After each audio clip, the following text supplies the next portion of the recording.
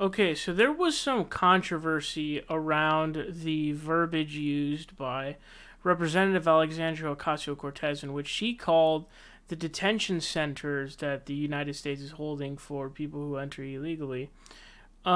She called them concentration camps, and there were a lot of people. It was a very polarized moment because there were a lot of people who were trying to fight back against it, but there were also a lot of people defending that usage, including a lot of Jewish historians. So there was kind of a back and forth on that, and there was a big just controversy. But the truth of the matter is that indeed these are concentration camps by any form of the definition. So when we talk about concentration camps, I'll read you the definition.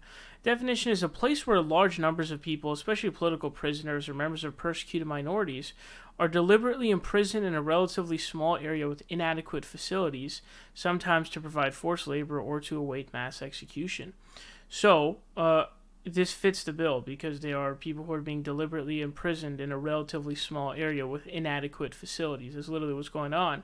And so people don't understand the difference between a concentration camp and a death camp. There's a difference between internment and concentration and a death camp. So, and the thing about the, Nazis was it was a process to get to, the death camps, like Auschwitz, for example.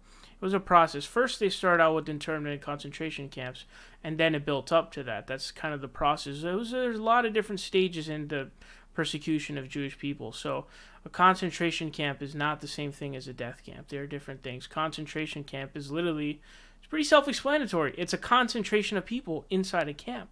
That's what it is. So here's what's going on. It's crazy. So some lawyers went into the detention center to look at it, to do an inspection. And here's what the Associated Press said. It says, lawyers say 250 children are locked in a Customs and Borders Protection Station in Texas without adequate food, water, and sanitation, and some have been there for as long as 27 days. Now here's what's really remarkable. This is from a news article. It says, the Trump administration argued in front of a Ninth Circuit panel Tuesday that the government is not required to give soap or toothbrushes to children apprehended at the U.S.-Mexico border and can have them sleep on concrete floors in frigid, overcrowded cells despite a settlement agreement that requires detainees to be kept in, quote, safe and sanitary facilities. So I forget exactly what the name is of the piece of shit who is doing this defense, who's a DOJ attorney. I think it's like Sarah Faber or something like that, or Fabian or something like that. She's a lunatic. Well, not a lunatic. She's a shitty person.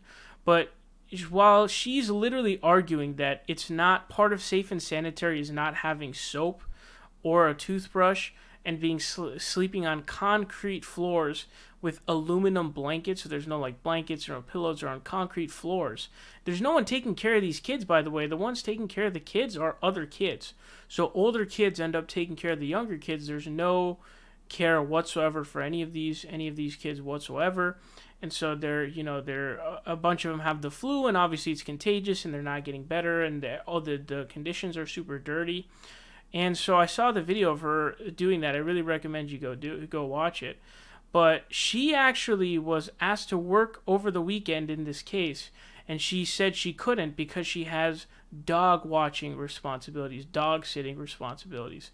So she's saying that she can't work over the weekend in terms of being a lawyer in this case and litigating this case over a weekend because she's got dog sitting responsibilities, while there are children who are sleeping on concrete floors. They're sick.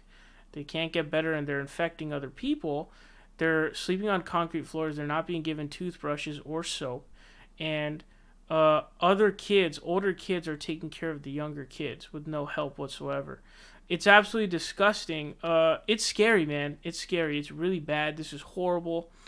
And these are concentration camps. That it just fits the bill. It's exactly what it is. It's internment. It's concentration.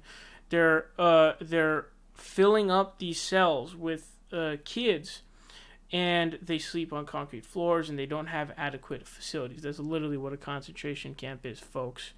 That's literally what this is. So to all the controversy, put it to an end, man. Put it to an end.